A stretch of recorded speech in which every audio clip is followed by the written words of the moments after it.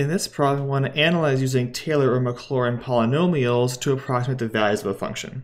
So we want to use the Maclaurin polynomial of degree 3 for the function f of x is e to the x to approximate the value of e squared. We want to find the error bound using Taylor's theorem, and then actually compute the error to compare those two. So first off, we got to get the polynomial of degree 3 for this function. We know the Maclaurin series for e to the x, and that's the sum n from 0 to infinity of x to the n over n factorial.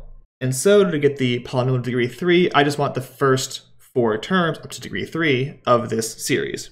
So the polynomial that I want to look at here is 1 plus x over 1 factorial plus x squared over 2 factorial plus x cubed over 3 factorial, or 1 plus x squared over 2 plus x cubed over 6.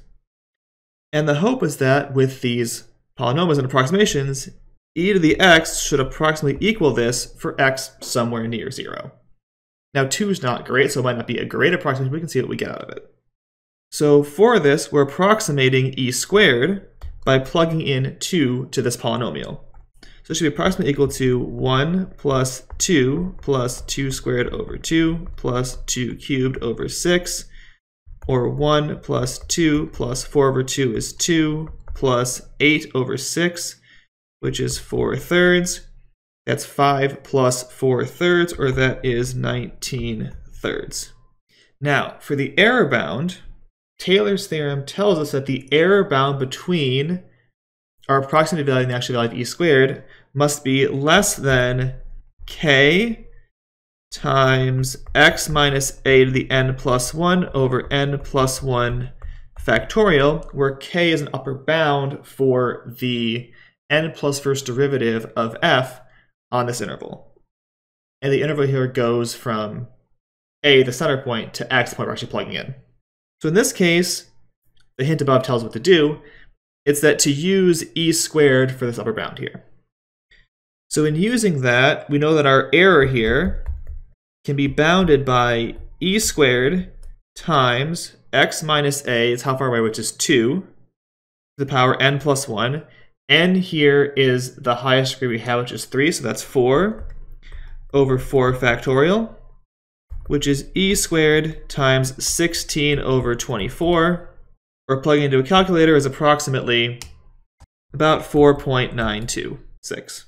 So that's not a great error here. That's a really big error for this sort of problem. But to see that we're on the right track, we can just compare e squared itself to our value of 19/3. So e squared is approximately 7.389, and 19/3 is 6.333. So we're not really that close here, but we are in fact within this error bound here by a fair bit. We're about 1 off with only 3 terms, and that's, relatively okay for the situation. But we can see that if I were to take more terms in the polynomial, with the same setup here, my error for more terms is e squared times 2 to the n plus 1 over n plus 1 factorial. So if I take, say, 10 terms, I'm getting e squared times 2 to the 11th over 11 factorial, and that error bound is now 0.000379. So much, much smaller and much more reasonable than the first one. So taking more terms, which makes sense because as you take more terms, you're adding more and more and more to get this number further and further up to meet with this one here. Now, as we only took 4 terms, so that was going to be a problem with the error. We're going to get something pretty bad, but at least get us a way to sort of approximate values to a rough estimate for this type of problem. That's how you look at a Maclaurin series, figure out the Maclaurin polynomial, use it to estimate a value, and then discuss the error bound and how it relates to the actual error between your approximate value and the actual value of the function at your desired point.